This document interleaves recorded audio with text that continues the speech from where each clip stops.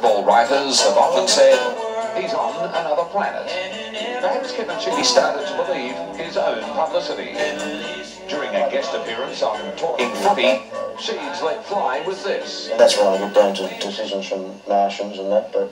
By martians, do you mean the umpires? I wouldn't say that. I'm not allowed to talk about umpires, and I'm not allowed to talk about commissioners. For Fitzroy's rookie coach, Quinlan, the year ended on a sour note after round 19. But he did have his moments.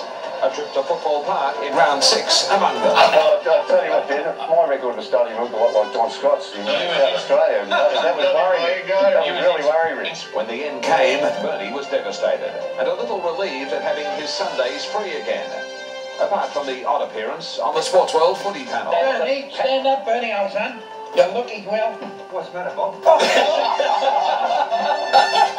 The old wound. Gary Ayres' coaching honeymoon was rudely interrupted by Gary Hocking when he quits as captain 6 weeks into the season.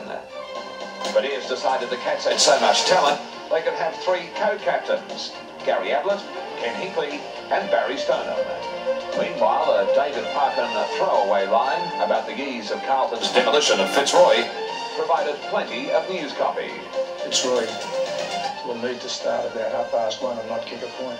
In round 12, a story broke from Brisbane that Robert Walls had told the club he would step down at the end of the season.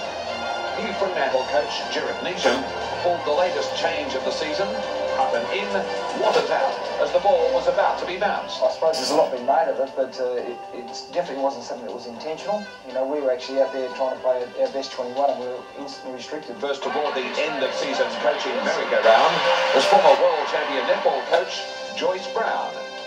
Or did she? No, it was not my intention to apply for the job. I think that in the future that because it really is people management, and these days that I think that coaching of a team should be with a master coach or a head coach with your support staff of specialist coaches, that there's no reason that in the future that a woman with the ability would not be appointed to such a position either on the support staff or as the head coach.